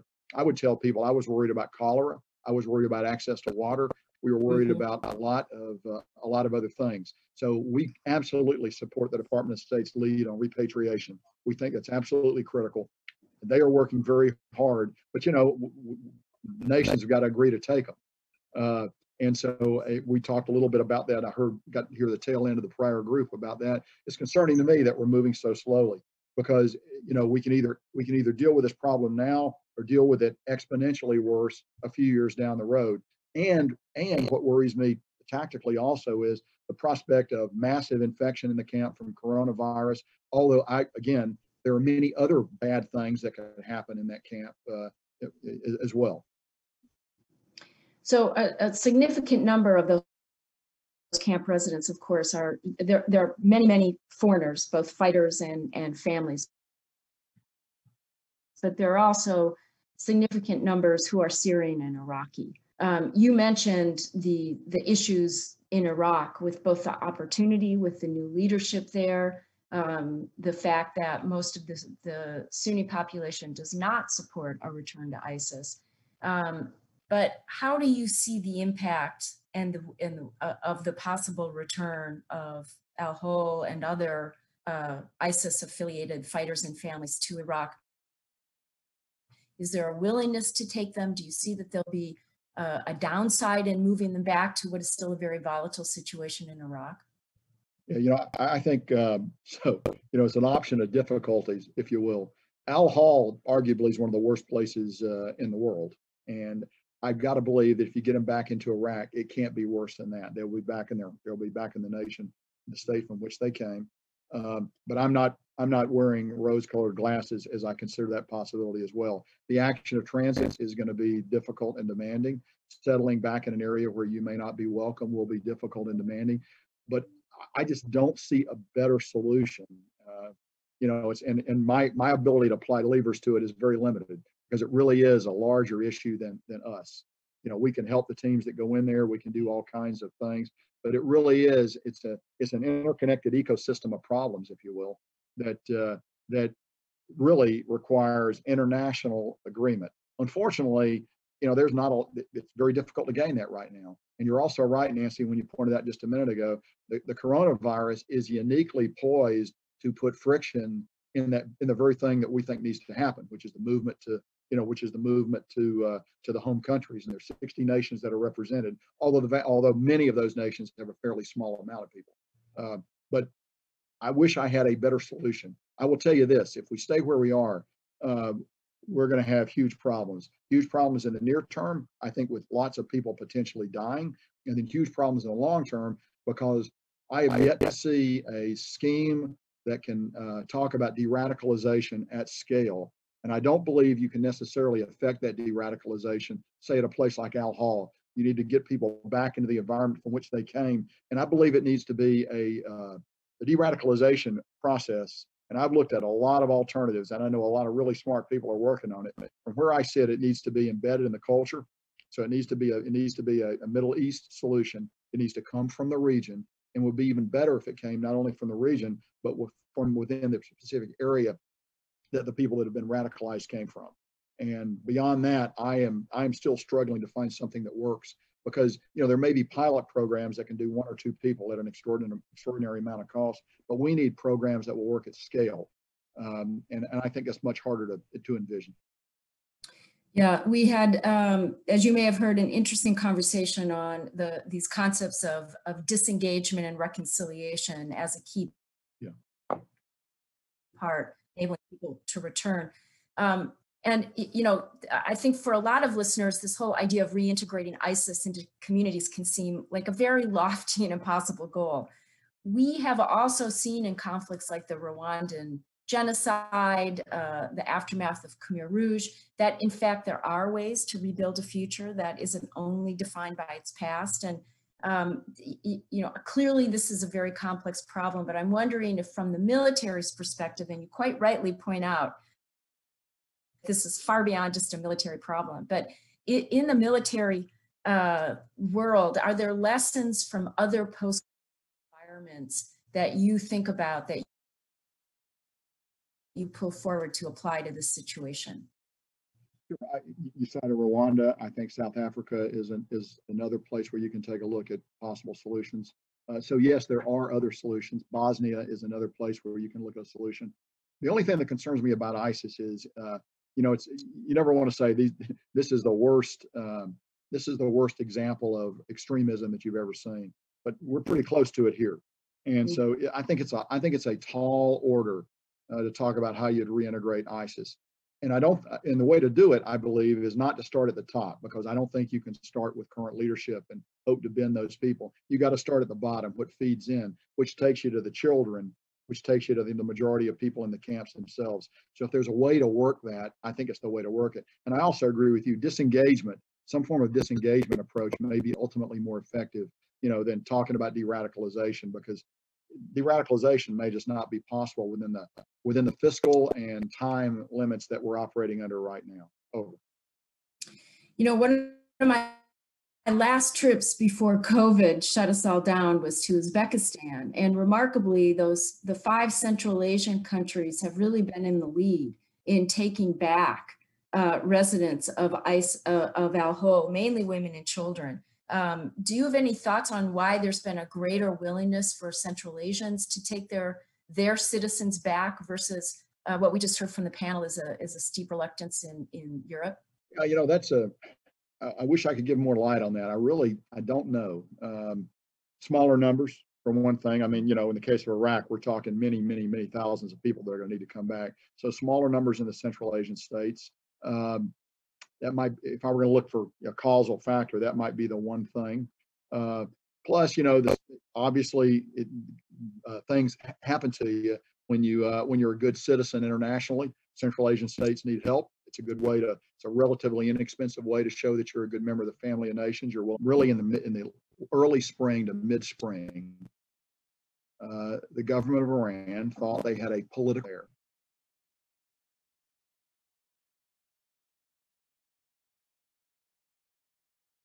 I can tell you this: first of all, we will look going forward at what our presence is going to be in Iraq. Will be adjusted in concert with the government of Iraq. I think there's going to be a requirement for us and our NATO and our coalition partners to have a long-term presence in Iraq. But I think that's something, and the level will be a level that will be negotiated with the government of Iraq going forward. And I think that is of grave concern to the Iranians, because that works against what they want, which is for Iraq to be pretty directly under their control and for us to be out of the theater. So good news on that front. Now, the real heart of your question was, what has this activity meant for us? So over the last 7 or 8 months, we have had to devote resources to self-protection that we would otherwise devote for the counter-ISIS fight. and we've had to pull back. Our partners have had to pull back. At the same time, we've done some things to harden our positions to make it more difficult for Iran to actually attack us in Iraq. And we've been very successful. And the commanders on the ground there have done a great job. Again, Lieutenant General Pat White and his team, my 3-star commander there, have just done a great job with that. But it has had an effect. What we're coming through now is we're also seeing the Iraqis are better. You would like to believe when you train someone over a period of time, eventually you don't need to be quite as closely associated with them tactically on the ground. And we're seeing the fruits of the training that we've conducted over the past several years. And they're good enough to begin to fight aggressively against ISIS within the physical boundaries of Iraq. And that's good enough. And so that's really, the fact that we're getting smaller is actually a sign of campaign progress. We don't want to maintain a huge number of soldiers forever in Iraq. We want to get smaller. We want to return to a more normal security cooperation environment with Iraq as we go forward. And again, I don't know what that number is going to be, because that's not going to be a military number. That's going to be a political decision that'll be made by our national leadership in concert with the government of Iraq. And the strategic dialogue that's going to occur here in the next few days is a very good sign of the healthy nature of that dialogue, which I got to tell you is nothing less than sort of a victory going forward. It is not what Iran wanted. It's not how they saw things in January or February. Things have gone against them. And I think we can see that they will eventually respond to that. I do not know what the nature of that response will be, but we will certainly be ready for it should it occur. Well, the complexity, of course, is also, as you mentioned at the top with your remarks, is that the political objectives that Iran pursues in Iraq and the tactics that they employ can, in fact, inflame the possibility of reemergence of ISIS. So there's an inherent additional problem just in that regard. No, Nancy, you're absolutely right. And I had an opportunity to meet with the Prime Minister a month ago when I was in Iraq, and what they have asked us for. He's asked us, and I'm sure he'll continue that dialogue at a much higher level than with me when he comes to the United States, is patience. They're trying to do a number of things that we agree with. We're going to have to see that they'll take 2 steps forward. They might have to take a step back every once in a while. We need to be patient and understand that. But I think he's on the right path. I think the trajectory of the government is actually good. We need to give him a little space to begin to work the issues, control of the paramilitary forces, all of those things. I believe he has a good vision for how to proceed with that. So I think we've got a pretty good team in place there, and we just need to support him. We need to let him work, and we need to try to do everything we can to not inflame the environment in Iraq. And again, luckily, we've got very good commanders on the ground there that are very sensitive to that fact, and we work that every day. Terrific. General McKenzie, I have a stack up of questions that we promised we'd get to. So let's go back to the COVID issue. Sure. The question is that over the last several days, we've had the first reports of COVID cases in El Ho, both with the workers and the residents, the humanitarian workers and the residents. So as you indicated, this adds a new dimension of risk to the children there in particular, and an additional urgency for their repatriation. Current counter-ISIS train and equip fund guidelines allow DoD to facilitate repatriation to other countries only if fighters are also repatriated. So might a COVID outbreak pressure the CTEF, the Counter-ISIS Train and Equip Fund, to change the rules and expedite DoD to facilitate repatriation from El Ho to protect the children? So in other words, to bring children back without fighters. Sure, we'll certainly take a look at that. That would not be my decision. Obviously, that'll be a decision at a higher level. I will tell you that the coronavirus emerging in the camps has been one of my fears for a long time. Frankly, I'm surprised we've gone as long as we had without it showing. And so there are a couple things when it gets into the camp. First of all, as you know, it's a much younger population, which it withstands the virus a little better. On the other hand, I don't think it's a healthy population. and there are going to be a number of comorbidity factors that affect the survivability of the population. So I don't draw any strength from the fact that the population's younger, and typically they do better against this. So we will examine everything in concert with our Department of State partners, and who actually has the lead in this. You know, we're open to anything that would be proposed. I got nothing specific on that. I do note it and agree that that's certainly something we could take a look at. Great. So the next question is that there are reports that ISIS members are returning to areas under Turkish control in Syria.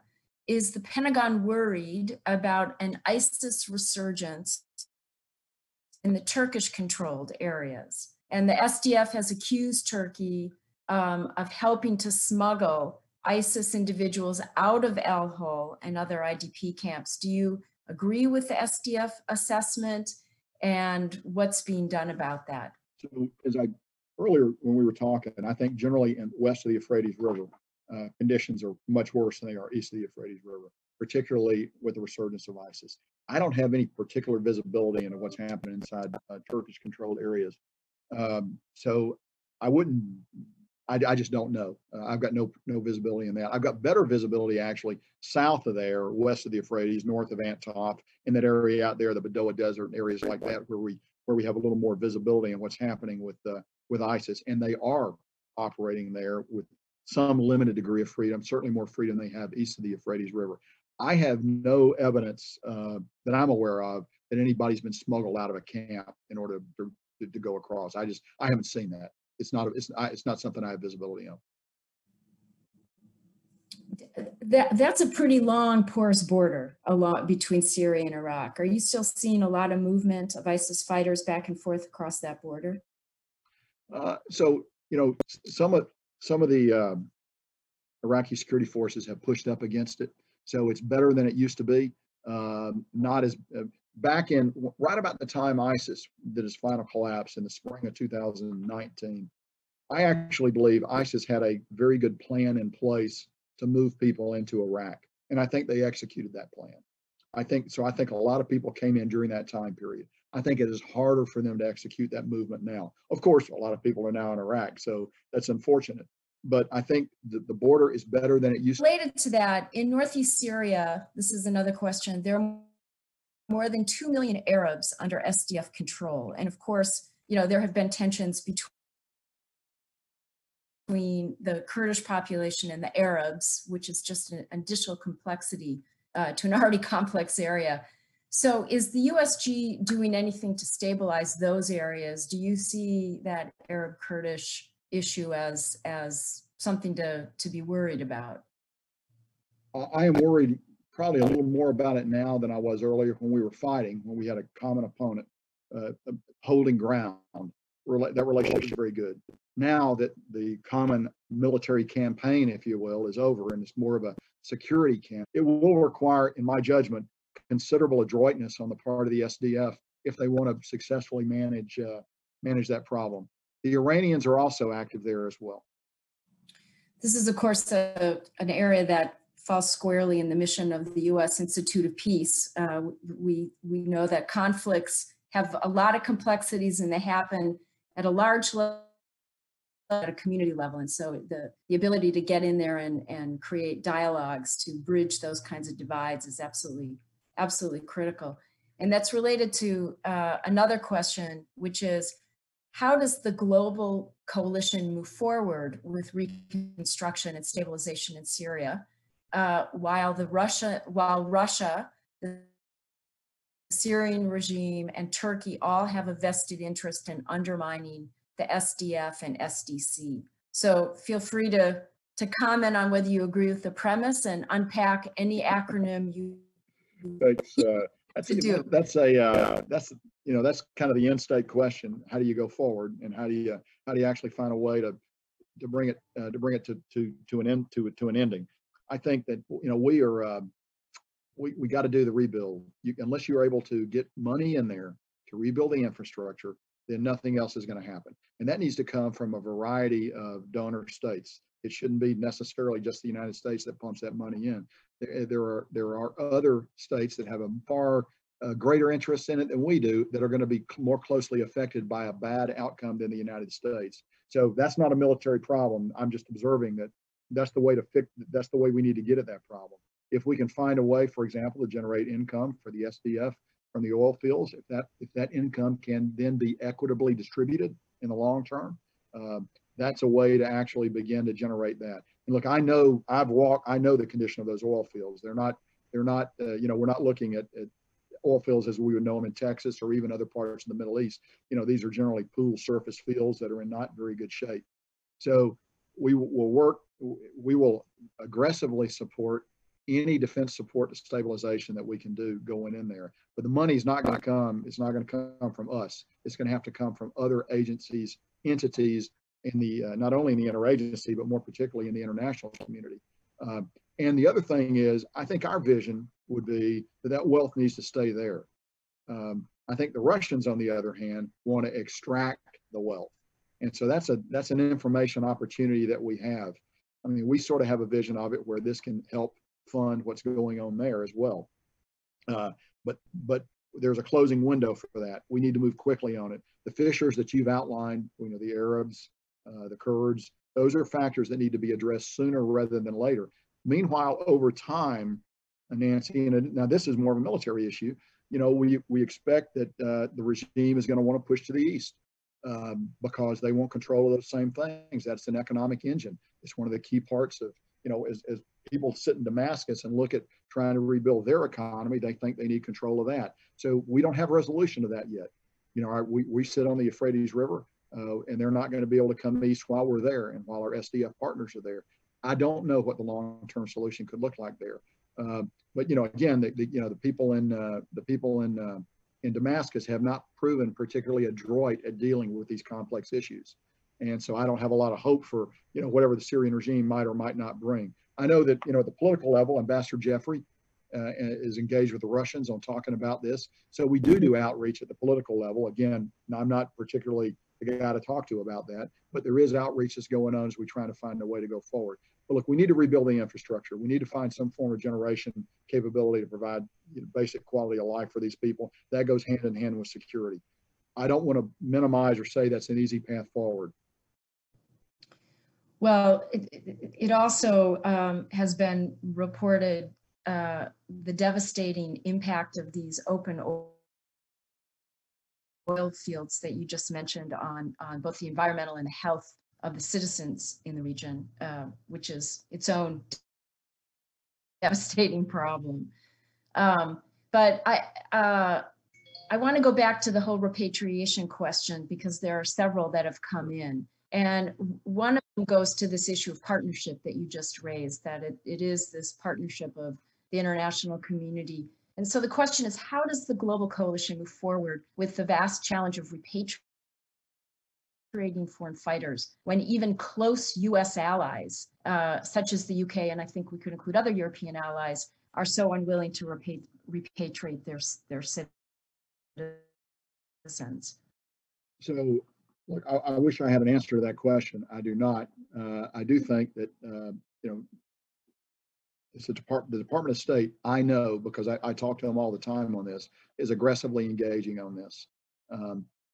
We've got skin in the game in Syria. Some, not all of our partners have skin in the game in Syria as well, and we recognize that in terms of forces that are there. I think but I just don't see any way to go forward without some form of repatriation, and that is a uniquely diplomatic, national leadership question, not really a military question. So I hate to sound like I'm admiring the problem, but it's not within my capability to solve it. I'm happy to provide the resources to move them when we're directed to do that, and I can move them anywhere in the world and move them very quickly and in a safe and transparent manner. But I think it is uniquely a political problem. But you've outlined it. It's hard to do when even your close allies, are sort of hesitant to get involved in that game. It is very hard to do it as a genuine practical matter. So but I think the way that we contribute actually is we buy time.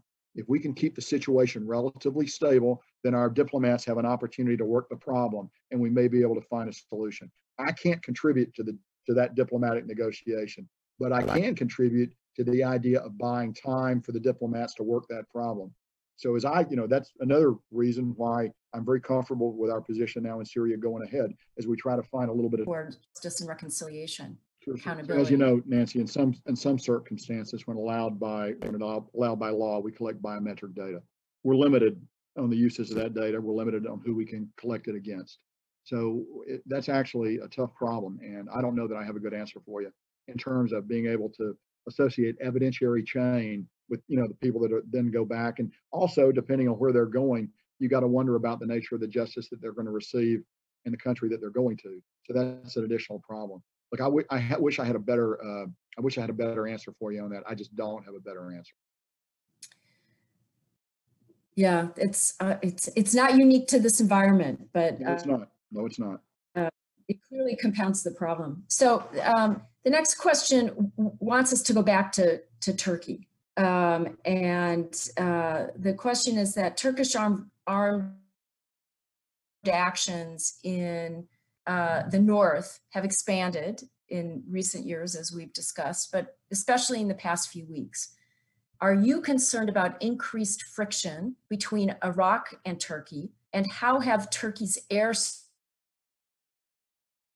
in Iraqi Kurdistan affected the US partnered missions in the region? And has the US gotten any reassurance from Turkish officials about this issue and these actions? Sure. So clearly, Turkish strikes into northern Iraq induce additional friction. They induce additional complexity into the problems that we face.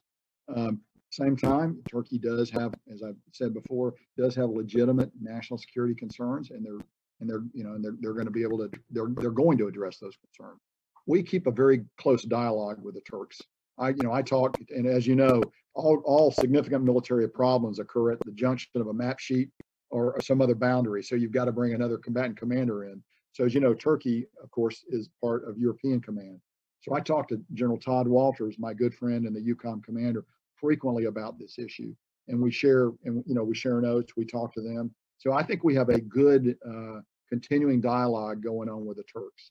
So I'm very comfortable with that level. If I need to get a message across, General Walters is very good about it, and vice versa as we go back and forth across the border. Having said that, obviously, when you're striking targets, potential for miscalculation is very high. The potential for collateral damage is very high, and that's something that we watch very closely. General, not all our listeners, our viewers may understand the differences between the combatant command boundaries. Do you want to just say a quick word? Sure. So U.S. Central Command is responsible for 20 nations in the Middle East, and Syria, Lebanon, Iraq are all within my area. I am a geographic combatant commander. I command a geographical part of the earth for the United States and work with our partners and allies within that area. Turkey falls within the European Command boundary. And so therefore the geographic boundary between Turkey and Syria is not only a boundary between those two nations, but for the United States, it's a geographic combatant command boundary. Luckily, while there's always friction associated with that, luckily, UCOM and CENTCOM, the two respective combatant commands, work closely together. And it's also made easier by the fact that General Walters and I are personal friends. We talk frequently and we share the common view of many things. So what overcomes that kind of friction is the personal relationship between commanders, the hard work of the staffs, and also equally important, the ability to reach out to the country teams and our diplomats in each of those countries. That's also very important, and actually more important when you actually stop to think about it. So we use all those tools to try to minimize the sense of friction that occurs at these boundaries. So we talked in the panel earlier about the importance of non-military means being brought to bear on this issue of violent extremism. And of course, we've seen the passage last December by US Congress of the Global Fragility Act, which directs state, USAID, and DoD to work collaboratively in some of these more fragile states to address the conditions that give rise to violent extremism. Do you see that as a viable way forward? And have you seen any of that start to take hold in terms of conversations you have with diplomat and development colleagues in the US government? So Nancy, philosophically, I really would like to see us move to solution sets where we're not applying the military element of power as the first choice. We're a very blunt instrument. We're a very effective instrument, but really, particularly in complex problem sets, I think of it, it's an arithmetic approach to an exponential problem. And there are always downstream effects when you lead with the military. We can do a lot of great things. We can go in there and fix a lot of problems initially, but never going to be as effective as the other tools of power working, because you got to get to the root causes of those problems. We are not going to ever be good at getting to the root causes of the problems. What we can do is address the symptoms and manifestations of the problem, but the root causes of the problem require a far more delicate and nuanced approach. So let me give an example. So what just happened in Lebanon is an example of how we can actually help. So significant crisis when the ammonium nitrate blew up. What we have done is we've been in direct support of USAID and other elements of the U.S. government. We've flown in plane loads of food, medicine, water, and supplies, and also some kits, some medical kits. By that I mean large medical kits capable of treating thousands and thousands of people under USAID auspices. That is an example of how we can be used to leverage the other elements of power. But again, what I think it's the dime, as you know, that all the elements of power, diplomatic, information, military, and economic, we're only one of those elements. And often the better way to find the long-term solution is to apply the other elements of power. There are some times when you can't do that. And you're just going to have to go in, you're going to have to adopt a military solution because of the threat that you are presented. But at all times, I think you should seek to transition to a more holistic approach whenever you can do that. That's not easy to do, but I think we're beginning to see some signs of that. And I welcome it. We're happy to work with it here at CENTCOM. We actually believe in that. And are the conditions in and around the El Ho camp, do those conditions make it more difficult given the security situation, all the complexities that we just discussed, given Turkey, Russia, the Syrian regime? Yes, I mean, so we talked a lot about the situation inside the camp, which is what it is, and we've laid that out pretty clearly. But there are also external threats to the camp.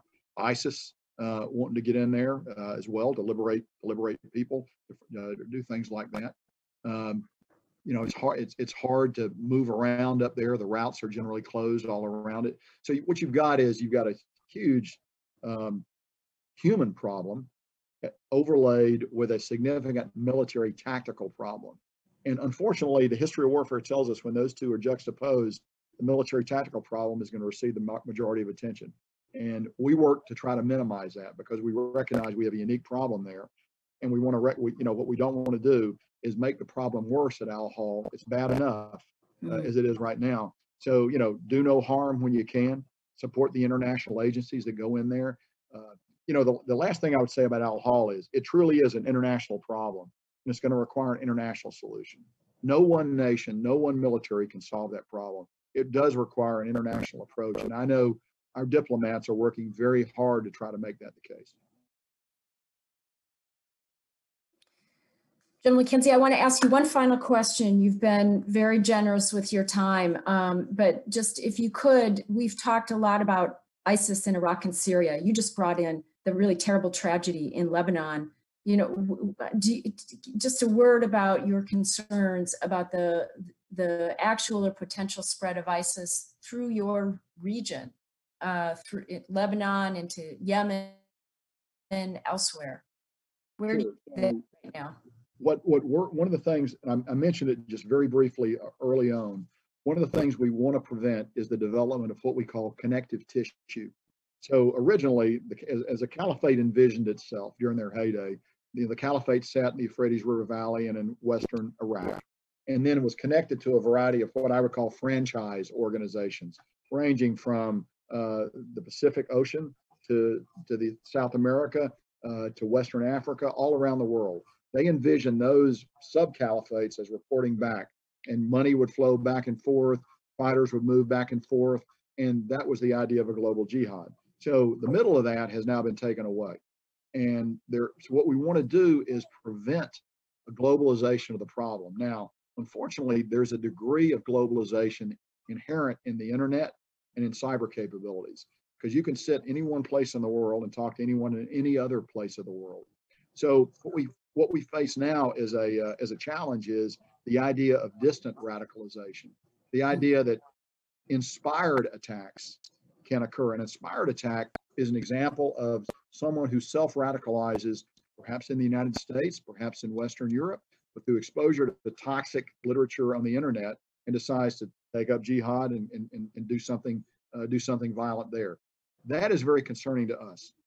It's very hard to stamp out, and it's made ubiquitous by the presence of the internet. But what we have been able to do is reduce the directed and enabled attacks that come from the Central Caliphate, where they provided money, or they provided other kinds of things. That's hard for them to do. On the other hand, it's a fire in the minds of men. It's an idea, and so it's very hard to fight an idea within a boundary. We do think globally about this. My good friend General Rich Clark, the Commander of Special Operations Command, thinks about the global problem all the time, and we work with the global coalition to actually work against that. But it comes down to this: prevent connective tissue, create conditions where local security forces are able to contain it, recognizing that it's not going to be bloodless. And I've said that several times because it's important to emphasize. There are going to be eruptions, there are going to be problems, but what we want to do is get to a point where these can all be handled by local security forces, maybe with tipping and queuing from outside actors, but not significant support as we see now, in what's happening in Syria or in Iraq. And I think that's sort of the way forward. But this problem is going to be with us for a while. It is not going to go away. It's going to go away with a whimper, if I could go back to my T.S. Eliot illusion. But it's going to be around, and we just need to get used to it. General McKenzie, I'm always happy to end the discussion with a quote from T.S. Eliot. Thank you. You've been wonderful to join us today with so much going on with an extraordinarily busy command. Thank you for your insights. Thank you for your dedication in addressing these very complex problems. Please come back. Would love to have an update from you at some time in the future. And I want to thank all of our viewers for joining us today for a conversation on a very critical and complicated issue that affects all of us. General, thank you.